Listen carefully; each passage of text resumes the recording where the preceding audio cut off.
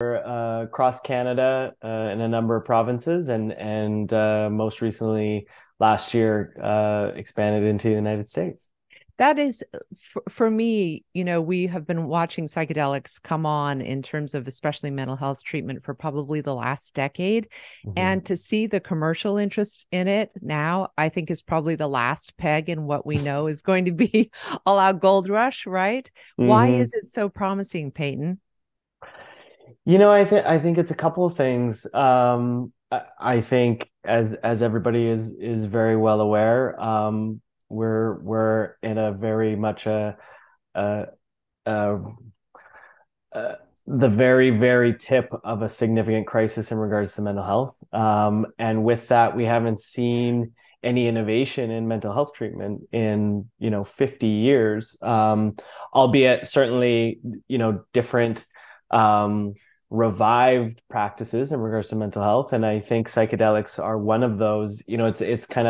It's a little bit strange sometimes to say this is new or innovative because it's actually sort of the original mental health treatment that we're aware of. But I think with that, the resurgence of research and the clinical data.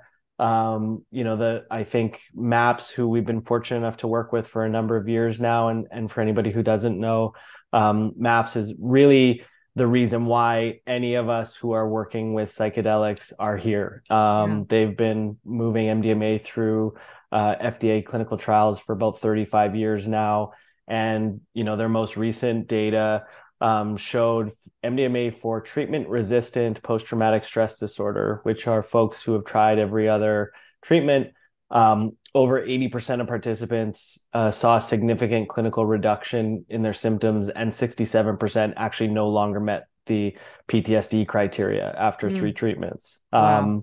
There's nothing, I mean, we don't have anything that even comes close to comparing to that. And I think with that, from a stigma standpoint as well, I think people's minds have changed a lot in Mm. regards to psychedelics. And I think, it's bizarre bizarre to me in a way. It seems like anybody you talk to is microdosing or is going on some retreat or is doing something like that. And it's wonderful to see psychedelics used with that intention. But for us at Numinus also, we can't underscore the importance of the preparation work, the Mm. integration work, all that really needs to be wrapped around a psychedelic therapy experience in order for it to really be effective. I want to just go back a little bit because I'm really interested in the research and how you have partnered with some of the teaching institutions and the labs that are actually doing the work. So give us a little primer on that, especially for Sure. MDMA. Sure. And maybe a little bit for why Numinous even exists. Through my own experience with having my life saved with psychedelics, when I came out of that experience, it was originally just trying to figure out how I could give back to Mhm. something that saved my life. I never planned on quitting my job and starting a company and doing everything that we've done. But as I was starting to have those conversations with people, that it was primarily not for profit and academic groups, and the conversation was just how can I help, Mm. what needs to happen here, to give people an experience like the experience that I was fortunate enough to have. And the same thing, it didn't matter if I was talking to MAPS or academic groups, the same thing just kept being infrastructure. There was nobody building the other side of what happens when these drugs are approved. Mm. And so that really for us has been the focus. And it's been, we have full clinical trial site management organization capabilities. So we're the sites for a number of clinical trials, including the MDMA work with MAPS, LSD clinical trials, psilocybin clinical trials. But we also are able to see what's happening in research and build a clinical model based off of what we're seeing. So we kind of get a look into the future a little bit, with what's coming, and that's been our focus. Tell me more about the personal experience where you describe psychedelics as saving your life. Yeah, sure. I I suffered with severe chronic pain essentially since birth, and I grew up in a household that struggled with substance abuse. And my mom got sober when I was about 12, and she came home, and the first thing she said to me was, I'm very sorry for what's happened, and you might want to start talking to somebody because there's going to be some stuff that eventually will come up in your life. And I took that very seriously because of my chronic pain, and kind of went on this mental health and physical health crusade, whereby I was trying every single mental health treatment, physical health treatment, anything that I could do to alleviate my chronic pain. And it was hugely transformational for me, but my chronic pain symptoms just couldn't get any better. And I got myself to a point where I was being hospitalized about 3 times a week and was really out of options, and kind of in this existential crisis almost of like, okay, I've committed everything to this path and I'm still this ill. Mm. Maybe I'm actually not supposed to be here. Maybe there's a message I'm not getting here. And so psychedelics were really a last ditch for me. And again, with someone who came from a household that struggled with substance abuse, I'd never had a psychedelic experience before. I always kind of was like the anti-recreational drug guy. But with that, turn to, and I don't want to paint the picture of a panacea, because I usually say this is when the work actually started, but I ended up turning to ayahuasca, and 1 week with ayahuasca, and I never had any chronic pain symptoms ever again. And it was, I always preface with, I would say that the system that was holding that pain is still very much there and intact, but that it's maybe filled with a different fuel than it was before. So I owe a lot of my life and why I'm here to that experience. And I think it was so lasting and impactful for me because of how much mental health experience I had and how many tools I had in my toolbox to then go like, oh, I know what to do with this. I've got practices and tools that I can use to apply this to my day-to-day life. I really like what you have said, because I think so many people, when they talk about mental health, how everyone walks around thinking the head is devoid of the body. They really dismiss people's physical pain. And it's so often tied up, especially in chronic fatigue, in severe depression, that people feel immense chronic physical pain that they can't get a lot of doctors to even pay attention to. So I so appreciate you sharing that story, because I think somebody out there might go, oh my God, that's me. I have all this trauma, all this holding, all this rigidity, and I haven't ever put the two together. It's really cool. Thank Really you. cool. Yeah. Well, and I think important with that too is, we have these mental health indications that we associate with a mental health indication, right? Right. Depression, anxiety. How do people explain those things? Right. Oh, I feel down. Right. I feel anxious. So while it's maybe associated with a mental or a brain challenge, when we're explaining these things, we're saying how it feels in our bodies. And I think, I think to go back to the research as well, there's psychedelics being researched for so many different indications, and they seem to be effective for so many different indications, because I think what they do is we're fortunate enough, Dr. Gabor Mate, who people might know, is really, a person who very, very, very early in Numinus was a huge part of why we are today, and has been an advisor to me. But I think why all these psychedelics are being effective for so many indications, because we're getting to the underlying root cause of why these challenges exist, which is trauma. And I think we're reframing also the definition of trauma for people. I think when a lot of people think about trauma, they think about war veterans or first responders. Trauma is just any event that's happened in your life that has led to some kind of negative outcome. And that can certainly be, something severe, but it can also be your dog dying when you're sick, Mhm. or Mhm. 6 years old. It can be, any of those things. And our nervous systems hold that imprinting, and they hold that experience. Mm. And then our minds try and figure out, how is the best way to keep us safe through that experience. Yeah. I think it's interesting. I just spent a lot of time exploring your site and all of the different ways that you're both training integration experts, that you have the clinics so that people can come in, that they're led through this experience, and then you have someone who's skilled to work through it with them. But how are you dealing with the regulatory landscape, especially in North America, that is so checkered and so much of this is still underground? Mm-hmm. It's interesting. The effort has always been, how do we make this as accessible for people as possible? And the word accessibility gets thrown around a lot these days, and I think that accessibility means a lot of different things. It means financial accessibility, it means legal accessibility, but it also means, from a training standpoint, accessibility for diverse groups of people. Someone Mm-hmm. who's dealing with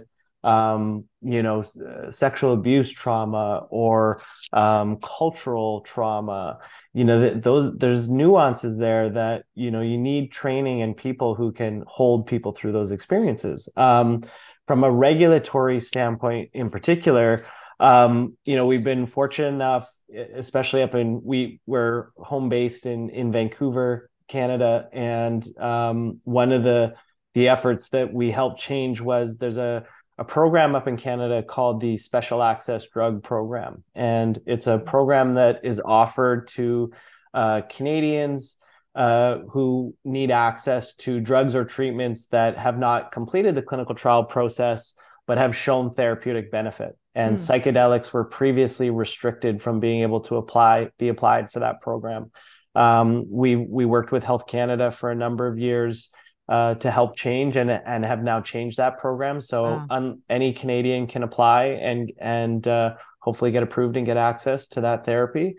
But the thing that we've felt from regulators, and this is regardless of whether it's in Canada or in the United States, is there's a lot of support for this. And I Mm-hmm. think it's because the research is showing it. And I think, with that as well, from a safety profile standpoint, especially with psilocybin and LSD, some of the more naturally derived psychedelics, there's actually no lethal dose. They're actually Mm. extremely safe drugs. Meanwhile, I think now the third highest reason why people end up in the emergency room is complications with mental health medications. Yeah. So there's a recognition there and a shift. And I think, all coupled with the fact that it's very, very well known that this mental health crisis is significant and not going away. You know, I guess I would have to challenge the idea that there's no downside, because there are those outlying cases where people have really horrible trips, Yes. attempt self-harm, do things that are crazy, do things Yeah. that aren't in a contained environment. And so we do know that there's some, killer doses that actually are harmful. Hmm. So how is your company working to try to find that sweet spot of what Yeah. is the right amount of drug in each of these drugs? Yeah, yeah. So that's a great question, and to agree with you in regards to, there's no, from a toxicity standpoint, Right. there's no toxic dose, there's no Right. lethal from a toxicity standpoint. But from a set and setting standpoint, I mean, that I think is like any substance. There's certainly there's certainly harm that can be caused. And Mm-hmm. I think with psychedelics, the way we refer to them is, they're tools, and a hammer can be used to build a house, or a hammer can be used to hit yourself in the hand with. Mm. Really depends on who's managing it. And there's this conversation around bad trips, and I would argue what I think there's more of is very bad set and settings, and very bad environments that people end up in, that inevitably will cause harm. Mm. And I think for us, that's how we've really navigated that, is through the research. We're very clear in regards to what dosing is, but Mm. more importantly, the training and stringency of the environments that we create are really where our focus is, and have been from the very beginning. And our feeling around this is, human beings are going to be human beings, and you're seeing a huge amount of excitement, encouragement, and use of psychedelic compounds. And unfortunately, there are going to be bad stories. There are going to be things that happen. And what we've always looked to build is, yes, there's positive momentum, and that's great. But how do we build something that lasts beyond some of those stories that happen, and keep a level of rigor and intentionality that can supersede that? Because the last thing that we want is to fall into another situation that we ran into in the 60s and 70s, where, unfortunately, the baby gets thrown out with the bathwater. Right. And again, at a time where we really, really need these treatments. Yeah, I'm very interested for the use of ketamine, just because it's derived from a party drug. It is like it has that incredible rush of those feel good chemicals, and then I have heard several people say that when the ketamine leaves your body, you're left really quite down. So how are people prepared for that feeling? Yeah. Dopamine, serotonin, it's all been washed out for a bit. How do you prepare people for the eventuality that you actually need to do that work while the drug is in your system? Yeah. Monitor it really carefully, make sure that you don't, go full stop, that you taper down. It does seem like there's the potential for abuse for people who have a propensity toward drug addiction. For sure. And in particular with ketamine. Yeah. This might sound counterintuitive, but ketamine actually is the only psychedelic compound that we have a proof of potential for abuse. Wow. Certainly anybody can abuse anything, but ketamine in particular, because of the dissociative effects that it has, that relief can certainly turn into dependence. And that is why education is so imperative. To be totally honest, it's been interesting to watch and be a part of. Up in Canada, our regulations around ketamine are quite more stringent. Through COVID, you watch the sort of ketamine landscape in the United States go kind of crazy, and a part of that was due to actually some regulation change that were supposed to be temporary regulation changes, where scheduled drugs, previously, when you needed a prescription for a drug that was scheduled, you had to go in person and you had to sit with a referring physician. Through COVID, that all got to shift to be virtual. And you started to see these virtual ketamine models, which we've very much steered away from. And we want everybody to get access to healing and safe treatment.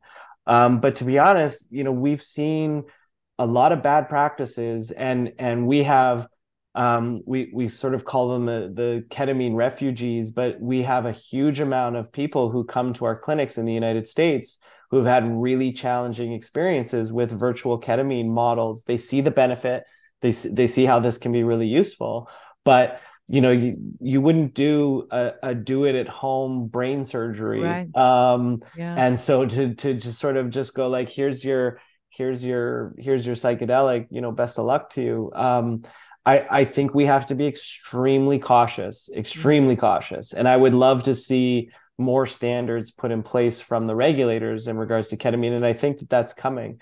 To talk just, MDMA, which is sort of the next FDA approved drug through MAPS. It's interesting from a cultural perspective. Everybody associates MDMA with ecstasy and it being a party drug. But MDMA was actually originally synthesized as a psychotherapy tool. And there were hundreds and thousands of psychotherapy sessions that happened with MDMA in the United States before it made its way into it was a Dallas nightclub that it made its way into, and it became a party drug and then scheduled. So there's this kind of, the debunking of that. And I think back to your point around how do you prepare people for, it's such a peak experience that these experiences are, and even just the coming back to, oh, that was, maybe very challenging, also maybe very blissful. And now I'm back to, regularly scheduled programming. Which It's could be the problem after all, right? which could, A bad job, potentially, a bad girlfriend, potentially, a bad yeah, outlook, I mean, all of those things. I really loved your point about how important talk therapy is along with it, because yeah. so many people that want the peak experience forget you actually do have to go back to your apartment and pay rent. Hmm. It's like those are the things that contribute to depression and anxiety. Yeah. So how are we going to deal with the real life concerns that people have? Yeah. And that's such a crucial point. And you see this a lot in the sort of the underground psychedelic communities where there's a little bit of this call it I would call it like spiritual materialism, where it's, I'm going to do my 200th ayahuasca ceremony and yada yada Mm-hmm. yada. Meanwhile, I can't hold a relationship to save my life and I'm not sure where my car keys Yeah. are. Yeah. These are tools to help improve your day-to-day life. It's Mm. not an escape. It's an intervention to allow you to see, how incredible day-to-day life really can be. I want to just briefly, if you could. So, how do you decide which drug is more appropriate for a person based on their Hmm. history of trauma, based on whatever medical illness they're dealing with, especially in terms of mental illness, and then what their risk tolerance is for a peak experience? Hmm. Yeah, it's a good question. Obviously, for right now, ketamine is the only legal psychedelic that we have outside of clinical trials. But I think, as we move towards more of these drugs coming online, whether it's psilocybin, MDMA, that's really, I think, why research is so crucial. Mm-hmm. I think as a part of that, as an intervention, that someone who has severe trauma and PTSD, the psilocybin experience might just be way too overwhelming for Yeah. somebody. And so Yeah. something like MDMA with something that is very, MDMA is very therapy intensive. There's a lot of support, as is the psilocybin protocol. But I think as we move, more and more into having more of that research data, that I think will be very, very crucial. For ketamine, we have a number of different ketamine products or protocols that we offer people depending on what they're coming to see us for. And we've been fortunate enough to be working with ketamine for about 10 years now. Wow, that's amazing. So you had this first peak experience with ayahuasca, Mm-hmm. and then throughout your life, have you felt the need to do a tune-up, to go back in to see what's happening with the rest of these psychedelics so you can talk about it Mm-hmm. from experience?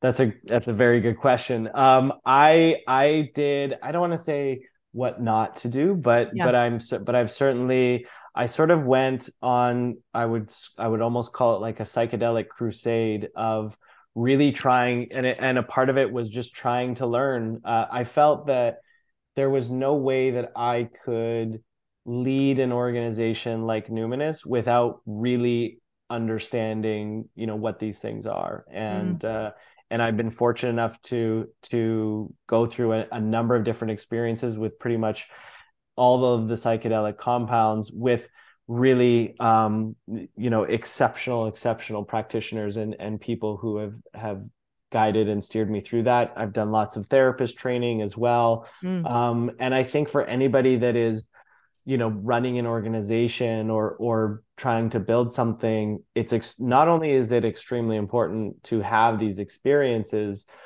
but just to get the t-shirt isn't enough. You've mm, got to live that lifestyle, because ultimately you have to know and understand what the person who's coming through your door is, mm. and also, what the therapists are going through on a day-to-day basis. Yeah. The heavy lifting is very, very much felt and done by the practitioners, and it is hugely demanding work, and nobody needs more support than the practitioners do.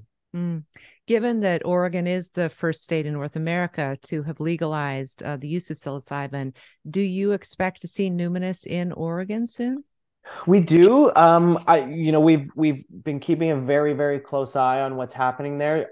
From a regulatory perspective, I think there's still a little bit to figure out there Mm, still. And so we definitely see ourselves expanding. We would love to be all over the United States and Canada.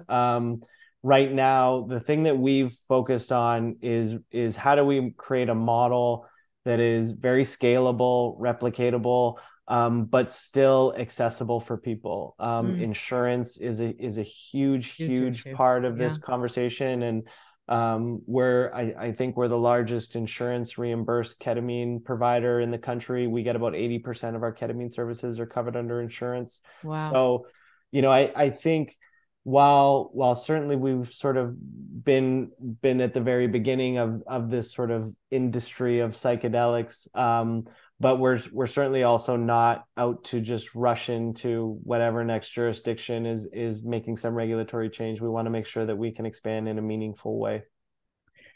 Payton Nyquest, what a great conversation. I'm really happy we connected, and congratulations to Numinus. I'm a huge supporter of this effort. I think if you read anything about my backstory, if these kind of treatments had been available to my late husband, he might still be here with us. Mm, So thank you again for your time and attention today. I really appreciate it. thank you. Thanks so much for having me.